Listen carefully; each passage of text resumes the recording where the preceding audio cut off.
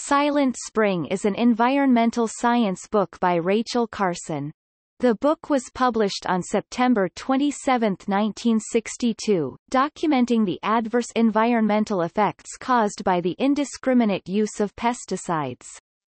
Carson accused the chemical industry of spreading disinformation, and public officials of accepting the industry's marketing claims unquestioningly.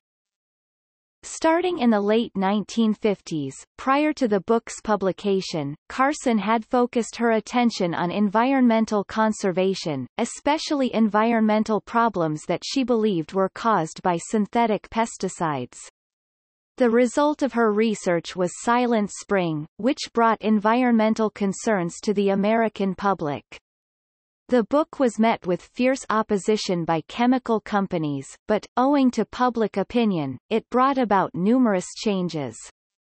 It spurred a reversal in the United States' national pesticide policy, led to a nationwide ban on DDT for agricultural uses, and helped to inspire an environmental movement that led to the creation of the U.S. Environmental Protection Agency. Over 3 decades later, in 1996, a follow-up book, Beyond Silent Spring, co-written by H. F. Van Emden and David Pekel, was published.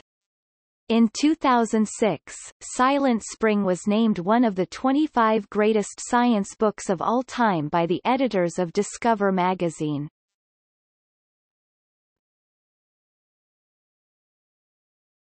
Topic: Research and writing.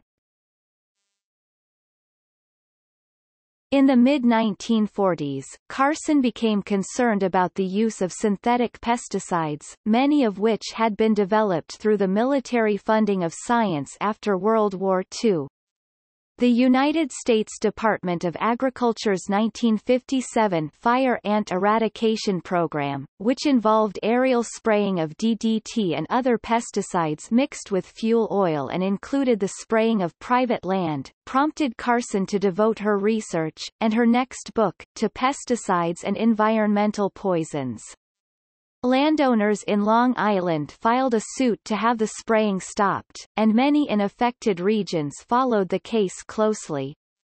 Though the suit was lost, the Supreme Court granted petitioners the right to gain injunctions against potential environmental damage in the future, laying the basis for later environmental actions. The impetus for Silent Spring was a letter written in January 1958 by Carson's friend, Olga Owens Huckins, to the Boston Herald, describing the death of birds around her property resulting from the aerial spraying of DDT to kill mosquitoes, a copy of which Huckins sent to Carson. Carson later wrote that this letter prompted her to study the environmental problems caused by chemical pesticides. The Audubon Naturalist Society actively opposed chemical spraying programs and recruited Carson to help publicize the U.S. government's spraying practices and related research. Carson began the 4-year project of Silent Spring by gathering examples of environmental damage attributed to DDT. She tried to enlist essayist E. B. White and a number of journalists and scientists to her cause. By 1958, Carson had arranged a book deal, with plans to co-write with Newsweek science journalist Edwin Diamond. However, when The New Yorker commissioned a long and well-paid article on the topic from Carson, she began considering writing more than the introduction and conclusion as planned. Soon it became a solo project.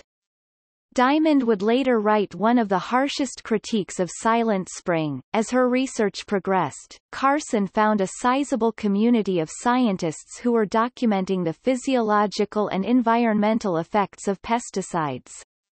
She took advantage of her personal connections with many government scientists, who supplied her with confidential information on the subject. From reading the scientific literature and interviewing scientists, Carson found 2 scientific camps: those who dismissed the possible danger of pesticide spraying barring conclusive proof, and those who were open to the possibility of harm and willing to consider alternative methods, such as biological pest control. By 1959, the USDA's Agricultural Research Service responded to the criticism by Carson and others with a public service film, Fire Ants on Trial. Carson called it flagrant propaganda that ignored the dangers that spraying pesticides posed to humans and wildlife. That spring, Carson wrote a letter, published in the Washington Post, that attributed the recent decline in bird populations, in her words, the silencing of birds, to pesticide overuse. The same year, the 1957, 1958, and 1959 crops of U.S. cranberries were found to contain high levels of the herbicide aminotriazole, and the sale of all cranberry products was halted.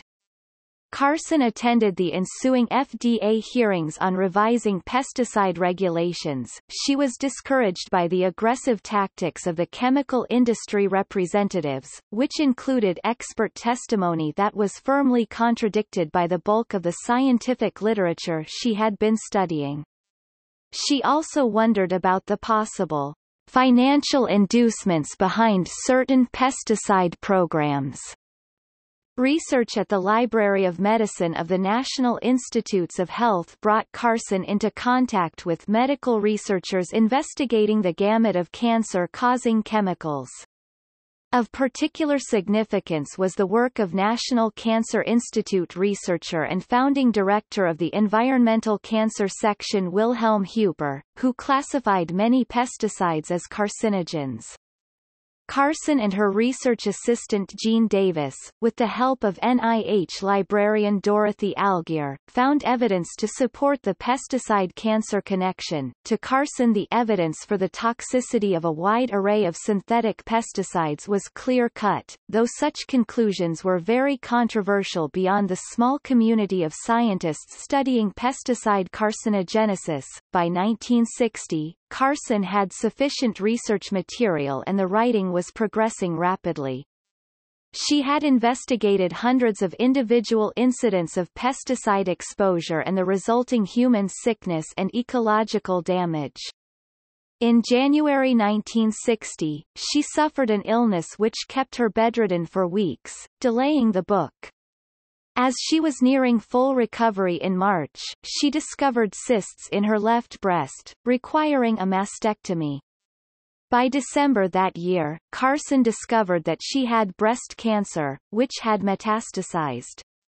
Her research was also delayed by revision work for a new edition of The Sea Around Us, and by a collaborative photo essay with Eric Hartman.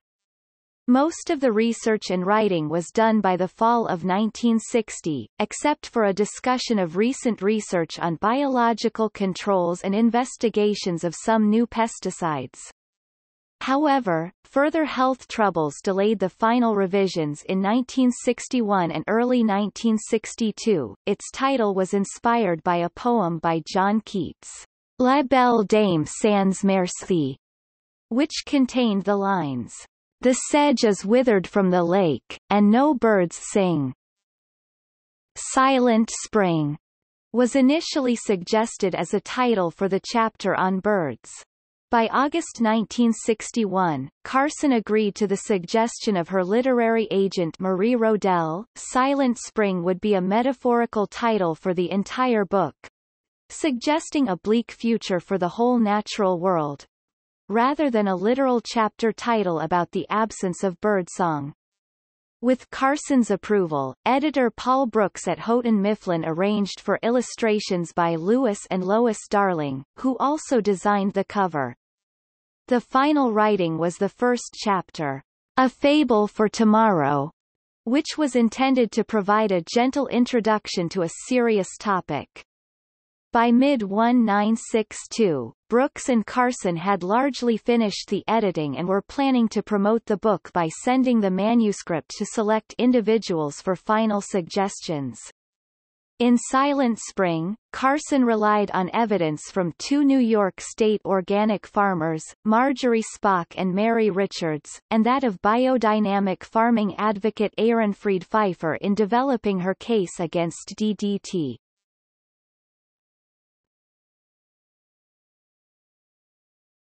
Topic. Content. The overarching theme of Silent Spring is the powerful, and often negative, effect humans have on the natural world. Carson's main argument is that pesticides have detrimental effects on the environment. She says these are more properly termed biocides, because their effects are rarely limited to the target pests. DDT is a prime example, but other synthetic pesticides, many of which are subject to bioaccumulation, are scrutinized. Carson accuses the chemical industry of intentionally spreading disinformation and public officials of accepting industry claims uncritically. Most of the book is devoted to pesticides' effects on natural ecosystems, but 4 chapters detail cases of human pesticide poisoning, cancer, and other illnesses attributed to pesticides. About DDT and cancer, Carson says only, in laboratory tests on animal subjects, DDT has produced suspicious liver tumors. Scientists of the Food and Drug Administration who reported the discovery of these tumors were uncertain how to classify them, but felt there was some justification for considering them low-grade hepatic cell carcinomas. Dr. Huper, author of Occupational Tumors and Allied Diseases, now gives DDT the definite rating of a chemical carcinogen. Carson predicts increased consequences in the future, especially since targeted pests may develop resistance to pesticides and weakened ecosystems fall prey to unanticipated invasive species. The book closes with a call for a biotic approach to pest control as an alternative to chemical pesticides. Carson never called for an outright ban on DDT.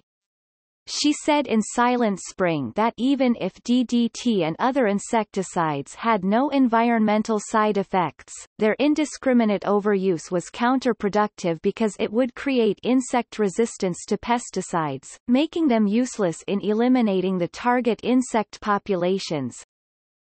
No responsible person contends that insect-borne disease should be ignored.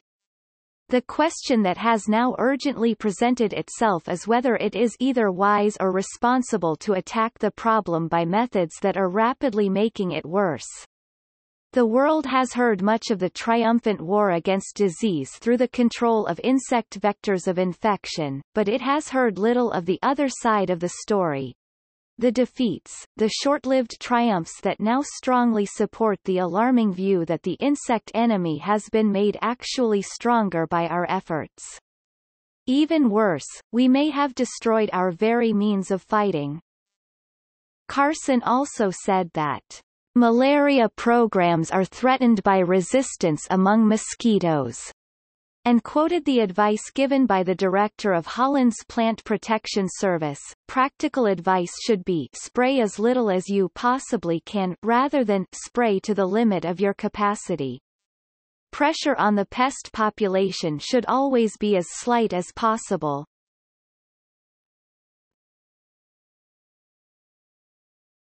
Topic: Promotion and reception.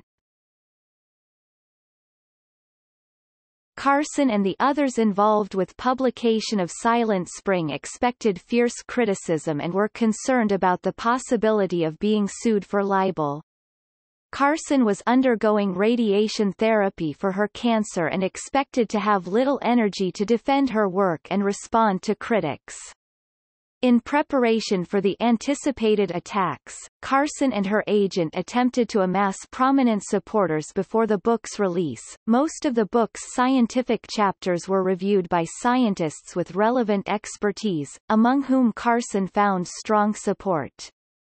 Carson attended the White House Conference on Conservation in May 1962. Houghton Mifflin distributed proof copies of Silent Spring to many of the delegates and promoted the upcoming serialization in The New Yorker.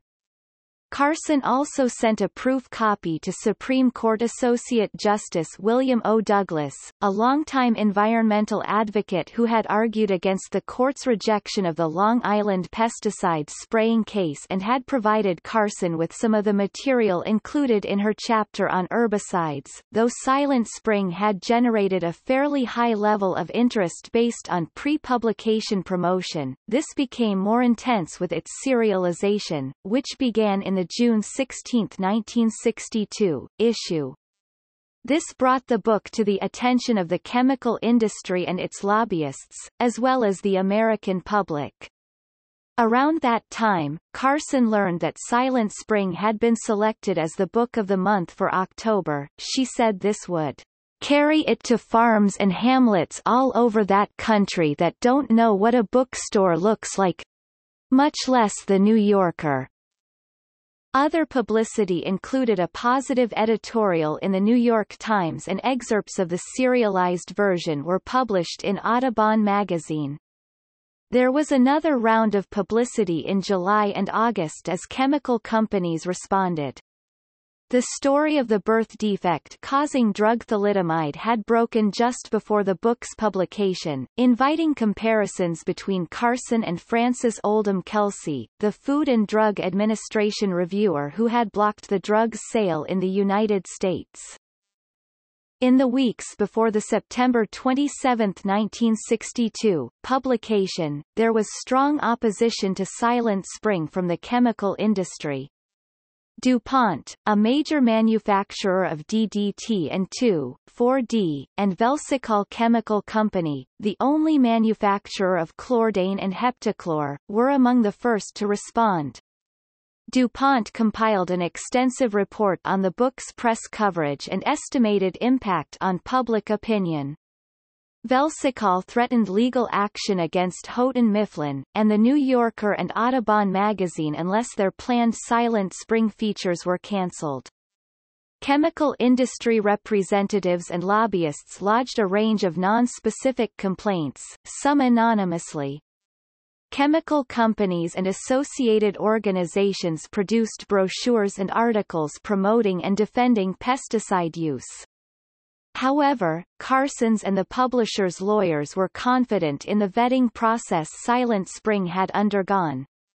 The magazine and book publications proceeded as planned, as did the large Book of the Month printing, which included a pamphlet by William O. Douglas endorsing the book. American cyanamide biochemist Robert White Stevens and former cyanamide chemist Thomas Jukes were among the most aggressive critics, especially of Carson's analysis of DDT.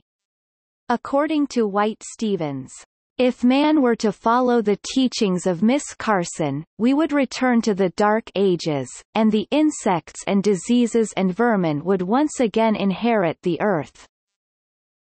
Others attacked Carson's personal character and scientific credentials, her training being in marine biology rather than biochemistry. White Stevens called her a fanatic defender of the cult of the balance of nature, while former U.S. Secretary of Agriculture Ezra Taft Benson in a letter to former President Dwight D. Eisenhower reportedly said that because she was unmarried despite being physically attractive, she was probably a communist. Monsanto published 5,000 copies of a parody called The Desolate Year, 1962, which projected a world of famine and disease caused by banning pesticides. Many critics repeatedly said Carson was calling for the elimination of all pesticides, but she had made it clear she was not advocating this but was instead encouraging responsible and carefully managed use with an awareness of the chemical's impact on ecosystems. She concludes her section on DDT in Silent Spring with advice for spraying as little as possible to limit the development of resistance. Mark Hamilton Lytle writes, Carson quite self-consciously decided to write a book calling into question the paradigm of scientific progress that defined post-war American culture. The academic community, including prominent defenders such as H. J. Muller, Lauren Isley, Clarence Cottam and Frank Egler, mostly backed the book's scientific claims and public opinion backed Carson's text. The chemical industry campaign was counterproductive because the controversy increased public awareness of the potential dangers of pesticides. Pesticide use became a major public issue after a CBS Reports television special, The Silent Spring of Rachel Carson, which was broadcast on April 3, 1963. The program included segments of Carson reading from Silent Spring and interviews with other experts, mostly critics including White Stevens. According to biographer Linda Lear, in juxtaposition to the wild-eyed, loud-voiced Dr. Robert White Stevens in white lab coat, Carson appeared anything but the hysterical alarmist that her critics contended. Reactions from the estimated audience of 10 to 15 million were overwhelmingly positive, and the program spurred a congressional review of pesticide hazards and the public release of a pesticide report by the President's Science Advisory Committee. Within a year of publication, attacks on the book and on Carson had lost momentum. In one of her last public appearances, Carson testified before President John F. Kennedy's Science Advisory Committee, which issued its report on May 15, 1963, largely backing Carson's scientific claims. Following the report's release, Carson also testified before a U.S. Senate subcommittee to make policy recommendations. Though Carson received hundreds of other speaking invitations, she was unable to accept most of them because her health was steadily declining, with only brief periods of remission. She spoke as much as she could, and appeared on The Today Show and gave speeches at several dinners held in her honor. In late 1963, she received a flurry of awards and honors, the Audubon Medal from the National Audubon Society, the Cullum Geographical Medal from the American Geographical Society, and induction into the American Academy of Arts and Letters.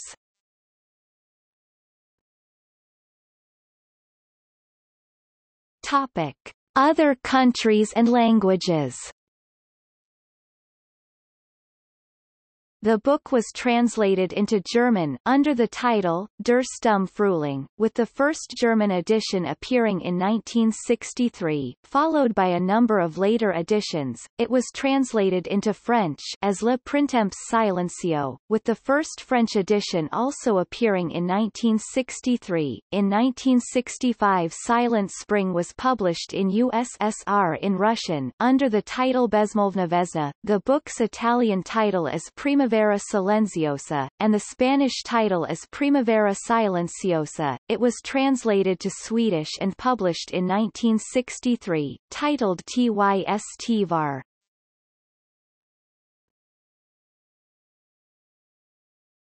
Topic: Impact.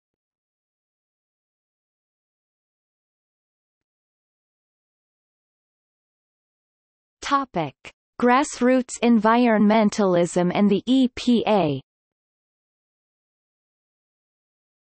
Carson's work had a powerful impact on the environmental movement. Silent Spring became a rallying point for the new social movement in the 1960s. According to environmental engineer and Carson scholar H. Patricia Hines, Silent Spring altered the balance of power in the world. No one since would be able to sell pollution as the necessary underside of progress so easily or uncritically. Carson's work and the activism it inspired are partly responsible for the deep ecology movement and the strength of the grassroots environmental movement since the 1960s. It was also influential on the rise of ecofeminism and on many feminist scientists. Carson's most direct legacy in the environmental movement was the campaign to ban the use of DDT in the United States, and related efforts to ban or limit its use throughout the world. The 1967 formation of the Environmental Defense Fund was the first major milestone in the campaign against DDT. The organization brought lawsuits against the government to establish a citizen's right to a clean environment, and the arguments against DDT largely mirrored Carson's. By 1972, the Environmental Defense Fund and other activist groups had succeeded in securing a phase-out of DDT use in the United States, except in emergency cases. The creation of the Environmental Protection Agency by the Nixon administration in 1970 addressed another concern that Carson had written about.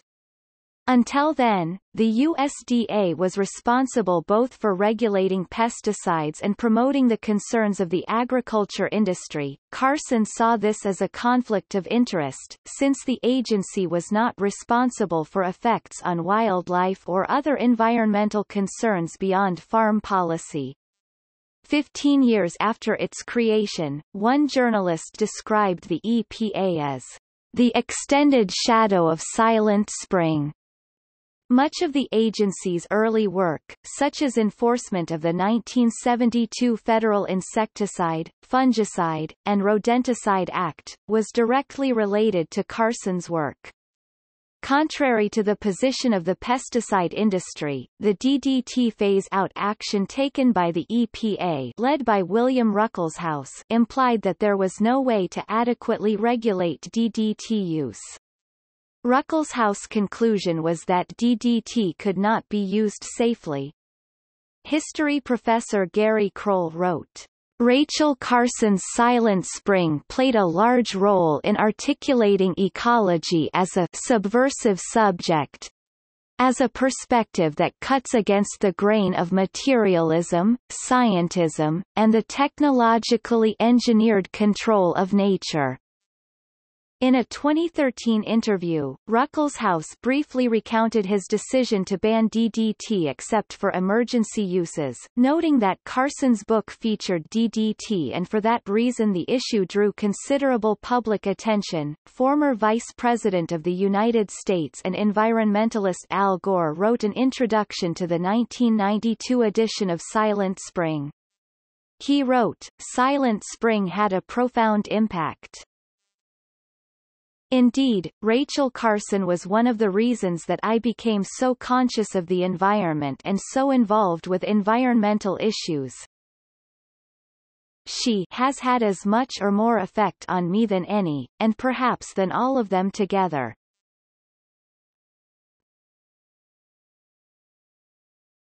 Topic: Criticisms of environmentalism and DDT restrictions. Carson and the environmental movement were, and continue to be, criticized by some who argue that restrictions on the use of pesticides, specifically DDT, have caused tens of millions of needless deaths and hampered agriculture, and implicitly that Carson was responsible for inciting such restrictions. These arguments have been dismissed as outrageous by former WHO scientist Socrates Litsios. May Barenbaum, University of Illinois entomologist, says, "To blame environmentalists who oppose DDT for more deaths than Hitler is worse than irresponsible." Investigative journalist Adam Sarvana and others characterize this notion as a myth, promoted principally by Roger Bate of the pro-DDT advocacy group Africa Fighting Malaria (AFM). In the 2000s, criticism of the bans of DDT that her work prompted intensified. In 2009, the heavily corporate-funded libertarian think tank Competitive Enterprise Institute set up a website saying, "Millions of people around the world suffer the painful and often deadly effects of malaria because one person sounded a false alarm. That person is Rachel Carson." This triggered a point-by-point discussion by biographer William Souter, who reviewed the distortions used by campaigners against Silent Spring. A 2012 review article in Nature by Rob Dunn commemorating the 50th anniversary of Silent Spring and summarizing the progressive environmental policy changes made since then, prompted a response in a letter written by Anthony Traywaves and co-signed by 10 others, including Christopher Lever, Bruce Ames, Richard Trenn and Peter Lockman, who quote estimates of 60 to 80 million deaths as a result of misguided fears based on poorly understood evidence. Biographer Hamilton Lytle believes these estimates are unrealistic, even if Carson can be blamed for worldwide DDT policies. John Quiggin and Tim Lambert wrote, "The most striking feature of the claim against Carson is the ease with which it can be refuted." DDT was never banned for anti-malarial use, and its ban for agricultural use in the United States in 1972 did not apply outside the U.S. nor to anti-malaria spraying. The international treaty that banned most uses of DDT and other organochlorine pesticides, the 2001 Stockholm Convention on Persistent Organic Pollutants, which became effective in 2004, included an exemption for the use of DDT for malaria control until affordable substitutes could be found. Mass outdoor spraying of DDT was abandoned in poor countries subject to malaria, such as Sri Lanka, in the 1970s and 1980s. This was not because of government prohibitions but because the DDT had lost its ability to kill the mosquitoes. Because of insects' very short breeding cycle and large number of offspring, the most resistant insects survive and pass on their genetic traits to their offspring, which replace the pesticide-slain insects relatively rapidly. Agricultural spraying of pesticides produces pesticide resistance in 7 to 10 years. Some experts have said that restrictions placed on the agricultural use of DDT have increased its effectiveness for malaria control. According to pro-DDT advocate Amir Attaran, the result of the activated in 2004 Stockholm Convention banning DDT's use in agriculture is arguably better than the status quo. For the first time, there is now an insecticide which is restricted to vector control only, meaning that the selection of resistant mosquitoes will be slower than before. While Carson gave accurate accounts of the scientific consensus at the time she wrote the book, perspectives have changed since the time the book was written. For example, although the organohalogen insecticides are considered to be carcinogens by most regulatory bodies, the interactions between various modern pesticides and diseases are still the subject of research. In a 2018 article in the Wall Street Journal, Charles C. Mann argued, Carson compounded the problem by combining her overconfidence with another then prevalent ecological error, the belief that natural systems tend to evolve into a balanced state, a community of interconnected species that persists in perpetual equilibrium unless disturbed by humans. In this view, ecosystems have a place and function for every creature and every species in them, and all work together as a kind of superorganism. When people wipe out species, they are, in effect, destroying the vital organs of this superorganism.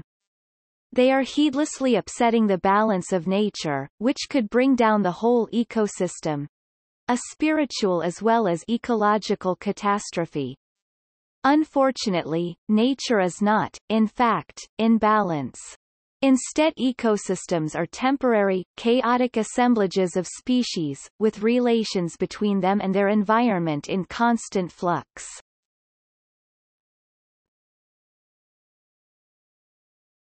Topic: Legacy. Silent Spring has been featured in many lists of the best nonfiction books of the 20th century. It was fifth in the Modern Library list of best 20th-century nonfiction and number 78 in the National Review's 100 best nonfiction books of the 20th century. In 2006, Silent Spring was named one of the 25 greatest science books of all time by the editors of Discover magazine. In 2012, the American Chemical Society designated the legacy of Silent Spring a National Historic Chemical Landmark at Chatham University in Pittsburgh. In 1996, a follow-up book, Beyond Silent Spring, co-written by H. F. Van Emden and David Pekel, was published. In 2011, the American composer Stephen Stuckey wrote the eponymously titled symphonic poem Silent Spring to commemorate the 50th anniversary of the book's publication. The piece was given its world premiere in Pittsburgh on February 17, 2012, with the conductor Manfred Honeck leading the Pittsburgh Symphony Orchestra. Naturalist Sir David Attenborough has stated that Silent Spring was probably the book that had changed the scientific world the most, after The Origin of Species by Charles Darwin. See also